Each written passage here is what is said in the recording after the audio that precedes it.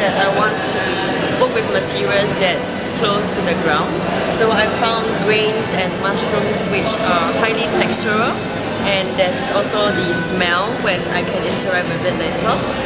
And I'll be here for some time, and I hope to interact with the people here and also to explore together what we can do with these existing materials and the space here. And I think interacting with people, food and art really captures all that we want to achieve tonight.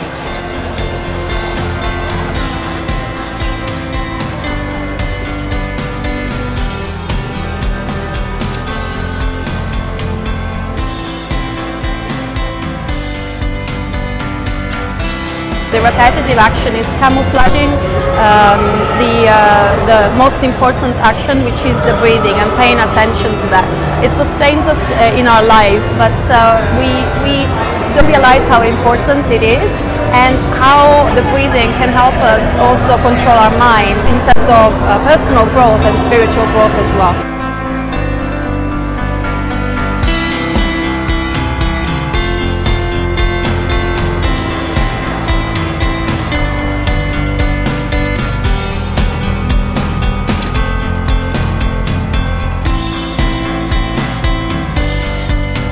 Well, it's called fin, and what inspired me was even fishes are aware of time.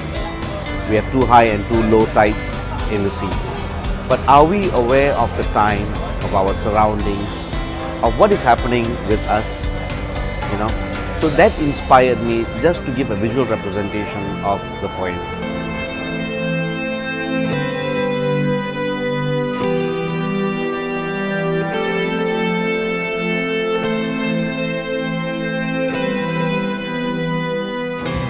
My inspiration for the poems generally is from experience, combining the idea of language with food, of course.